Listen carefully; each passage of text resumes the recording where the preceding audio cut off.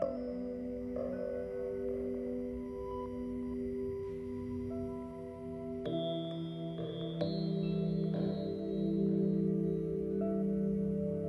everybody, and welcome to another episode of Cooper's Ampty Lifestyle. And on this episode, we have somebody that sent us a light to try out. This is going to be the Brinyte HC01 Noctua headlamp. It's 1,000 lumens.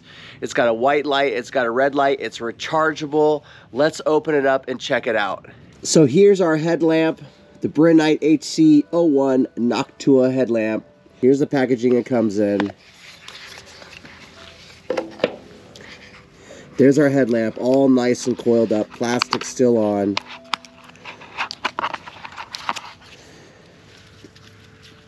It's kind of cool, they have it all wound up, the elastic band that goes around your head. Check that out in a second. Here's the charging cable right there. Looks like it's like an Android charging cable that goes right in there. That's where you plug it in to recharge it, right there in the bottom.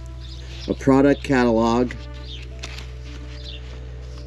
Some other lights they carry. Well, looks like they have some other kind of lights. Wow, look at this one. I might have to ask them to test this one out. It's got multiple colors: green, red, blue, UV, IR. Wow, I'm gonna have to test that one out. Looks like this is a hunting kind of light that they have. Other headlamps. So that's kind of neat. We'll have to. Wow, look at all the other headlamps that they cover. So I'll have to scan these and post these up for you guys to see. Here's the user's manual, warranty card, I believe. I'll scan all these and so you guys can read them on the screen. Here's the warranty. So I've not used this light yet. I've literally just took it out of the package. Looks like there's a little sticker on here. Press them together to unlock. Success after blinking. Tear that guy off. There's a little plastic cover over the front of it. Let's see, how do I unroll this guy? So we loosen this guy up. Comes right undone like that. You can kind of adjust it over your head. There's a little bit, keep it a little bit tight on there. This little switch to help keep it a little bit tight. So if you got a big head like me or a smaller head, you can just kind of adjust it to what the size of your head or helmet you're going to put it on. If you're going to put it on a rock climbing helmet or construction helmet, or maybe any kind of hat or whatever you're gonna wear, and then you can twist that little notch in the back to tighten it to your size of your head or hat that you're gonna mount it on. Boom, right here. Let's center it a little bit. Okay, got it a little centered.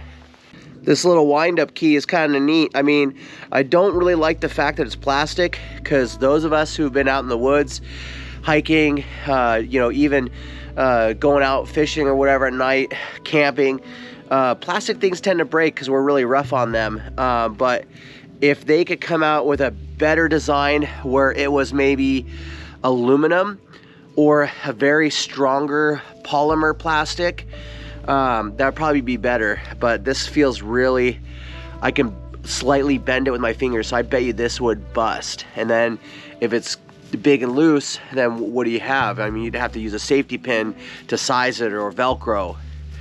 But you can see how you can wind it up very nicely so it goes, takes up just this little bit of space, so you can put in your pack, throw it in a pocket, maybe your glove box of your car. So this is the very first time I'm going to turn this light on. I can see there's a indication right here. When you hit this light, you can see the green pop up there. That's going to be your battery level. It says it's all for green, so that's telling me it should be all the way full. So these two buttons, if you hold them down at the same time, they blink. So we'll see if we can do this one-handed. It blinks, right? Hit the button, it's got the security on there, but it'll let you know how much battery is left when you just tap the button. But if we want to turn this on, it's kind of nice because it won't come on in your pack or your pocket. We'll hit both these buttons at the same time for 2 seconds. It should blink. Okay, that means we can use the light now. So we got, push that once, it goes to the setting you want it on. And right now it's on the low setting. So let's see, if we push it again, it'll go off. Push it again and come on. So we want to make it a higher setting. That's the low setting right there. So We just depress the button and hold it down until we get the setting we want. So it goes low, medium, high, ultra high. Let's hold it down again. You see that? That's just from holding it down. There's a super high setting. When we tap the button once, turns off, turn on again, goes back to that same setting. So that's also going to work with the red one as well. So we turn it on. There's our low red setting, right? Let's say we're hunting or we're reading a map or whatever we're doing. We're not trying to kill our night vision. So we hold it down. We want a little brighter. Goes low to high, low to high. So we want high, and we just tap it once, goes off, tap it one again. It'll go back to its high setting. Show you guys right here, there's gonna be specs listed in the description below. I'll copy and paste all those specs down there. And I'll also have the link in the description below of where you could find this headlamp to purchase on Amazon. Honestly, it's kind of nice to have a different kind of light, especially if you're gonna load your car at night with your scuba gear, go down the trail at night or whatever, camping. I mean, we do other things other than diving. So what I'm gonna do is, I'm gonna wait till nighttime, obviously. And what we're gonna do is we're gonna do some chores at night. It's really cold, like 20 degrees. The snow is melted, it's still frozen, the ground's still crunchy. I'm gonna get some fire going and I'm gonna restock some wood, so I'll be getting some wood at night. So let's try this light out at night when it gets dark.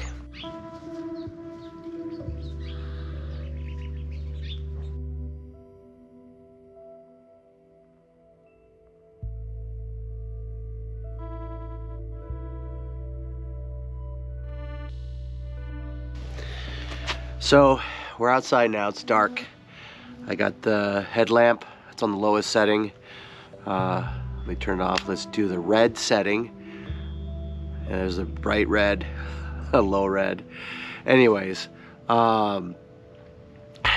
let's go out and get some wood. We're gonna check on the animals first, and then we're gonna build a fire, keep warm. So far this has been a pretty decent headlamp. Check this out. There's the super. That's not too bad for the super. Yeah, it's not too bad at all. Ground is really crunchy. Ground is all solid. They're okay. Goats are all right. Hey, how you doing? Yeah. Littles in the back are okay. There's Mama. So the goats are okay. Next, we're gonna check on the chickens, see how they're doing. We have heaters. It's 20 degrees outside Fahrenheit. We have heaters. So make sure these heaters, they automatically come on when it gets dark outside. Let me get to the other side. And yeah, it's working. It's just barely. It's working. All right. Okay. Good night, girls. Good night.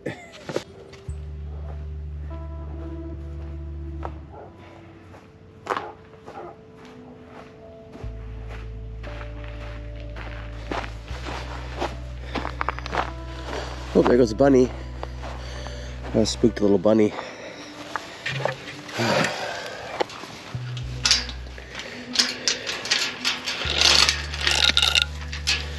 Look how frozen this is. This is like probably, boy, it feels like it's frozen solid. That's crazy. Yeah, I see little air bubbles go down for a while. That's how cold it is, 20 degrees.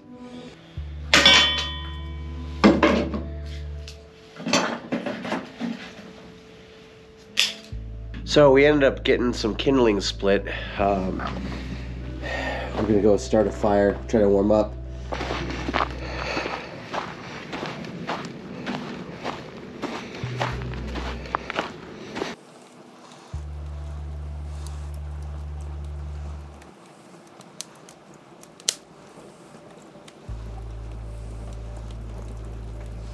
So after using the Brinyte HC01 headlamp, I'd have to say it was a pretty decent headlamp. 1,000 lumens, got multiple settings.